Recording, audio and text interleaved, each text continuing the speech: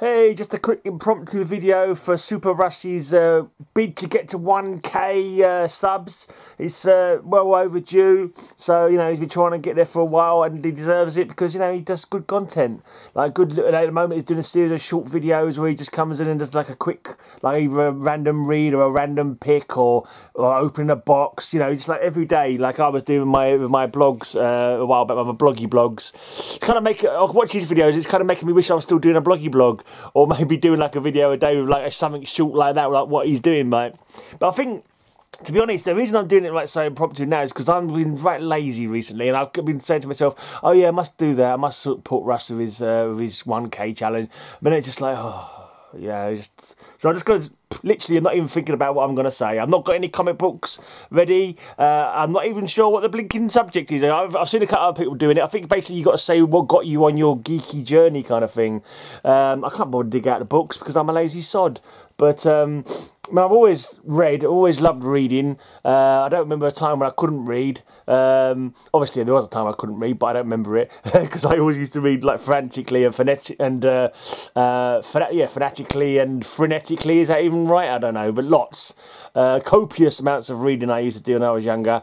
Not so much now. I don't read books as much. For some reason, I just stopped reading books a little while back. But I'm trying to get back in it now with doing. With Matilda, the Isle of the Dark, and various other read-alongs. After Isle of the Dark, we're going to move on to doing some Cthulhu read-alongs. You know, H.P. Lovecraft mythos read-alongs. So that's going to be quite cool. I'm looking forward to that, actually. I don't know why I didn't think about doing that kind of thing before. Yeah, but anyway.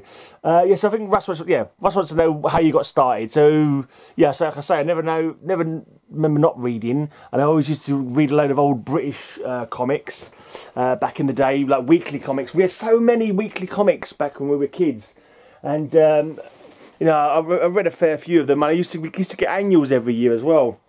And my dad, when I used to go and visit him, he'd have a couple of comics that he ordered from the local newsagents, and that would be like Whizzer and Chips 2000 AD, Nutty, that had a character called Banana Man in it, Cheeky Weekly. I'll just put it on there so I haven't got to hold on to it. I'm kind of getting into the video now. I was just going to throw it out randomly, but this is an example. I've sold all those comics though, but I did a while back buy a batch, and I've not even bloody well read them.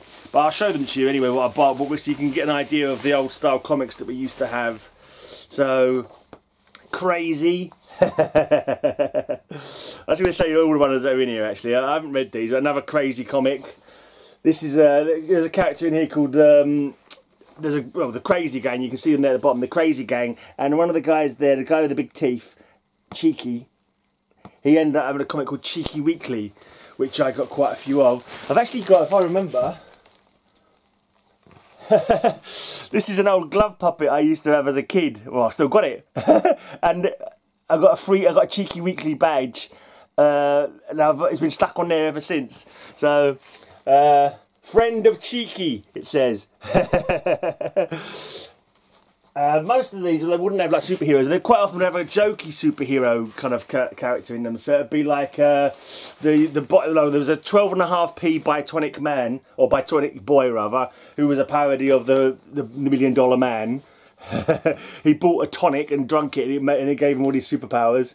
There was a guy called Billy Whiz who was kind of like the Flash, but he wasn't really doing superhero stuff. Just quick. And there was all Banana Man, I mentioned already. He was the lead character in Nutty. He was just a really rubbish superhero. There was another one, I think it was Hawkman, and yeah, something like that. It wasn't a Hawkman, but it was something like that. God, I can't remember often. There was a Leopard Boy in one comic as well, the Leopard of Lime Street, I think that was called. And he was quite a cool character, pretty well drawn. Right, here's Beezer, but most of these are like humour comics. But they're not really superhero related. But there were also reprints, superhero reprints in UK comics. I've got some of those. I'm not sure if I've still got the ones that I had when I was a kid. I've got like a box upstairs of various comics. Let's just go through these. Sparky. They've all got kind of quirky names like that. There you go, a couple of Sparky pull out there.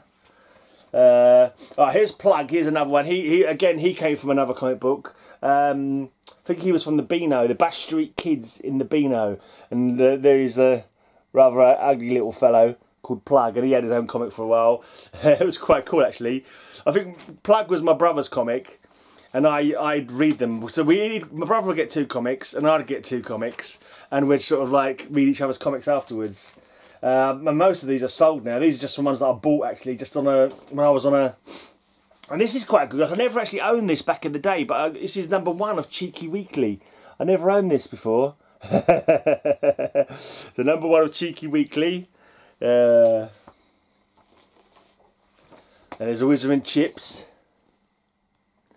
That would often happen as well. The 2 comics would team up, like one would take over the other comic book kind of thing. It started, but yeah, that was just, I suppose, to do with sales. If they weren't getting enough sales, they'd merge with each other, and like the best characters from each book would like carry on in the comic kind of thing. Like Whizzer and Chips. But Whizzer and Chips was different. It never like it merged with other comic books, but it still became Whizzer and Chips after a while. It's hard to explain. I can't bother going into great depth anyway. Right, and as a kid, I remember watching the Batman TV show, of course. The Batman TV show was cool. Wonder Woman. I remember watching Wonder Woman. But I don't think I ever bought any Wonder Woman. I didn't really buy any Wonder Woman comics. But also other comics that I got back in the day. I remember these are all gone. So I kind of wonder how many comic books I've lost actually. I reckon I must have had loads more comic books, because I know that I definitely had I had a run of Doctor Who Weekly from the beginning, and I remember the story still pretty well. But we had a move when I was about 10 years old. We moved from Leighton, just down the road, to Leytonstone, where I live now, and somehow those comics must have got lost in the move. Really annoying, actually. I wish I still had those, and I wonder if I lost any other comic books at that time as well. I don't know, but anyway, yeah. And I never used to have much pocket money, so I do have some comics from like when I was a kid, because I get every now and again I get some pocket money. But I never like bought a regular batch of superhero comics, even though I love superhero comics. I had like a few reprints and annuals, and every now and again I get some pocket money when I was visiting my dad, and I go around the corner and buy like some of my older comics. Are like I've got a couple of old Flash comics from about '79 when I was about 9 or 10. I've got some Brave and the Bold from around that region as well. I can't bother to show. I've shown them before in another comic book. This is mainly about just getting you to go and sub up Russ, not about showing you comic books. And yeah, basically, because I was watching Russ chatting to Simple Simon while someone putting his comics away, and I thought, if I don't bloody well just do a video just straight off the cuff, I'm going to be too lazy and not get around to it. So yeah, this is me getting around to it. This is me telling you to go and sub up Russ. I think I've done the right thing that needed to be done to enter the contest. I've spoken about what got me into collecting. Yeah, but that's it really. I'm not... Comic books is what I collect. I've got some heavy metal records as well, but you know, I don't buy them anymore. So comics is definitely my my collecting goals and what I do collecting wise. Yeah, hopefully that's enough. That's long enough bloody video anyway. Just go and sub up Russ if you're not subbed to him already. That's basically it. And yeah, until next time, have a great amazing day, and may all your news be good news.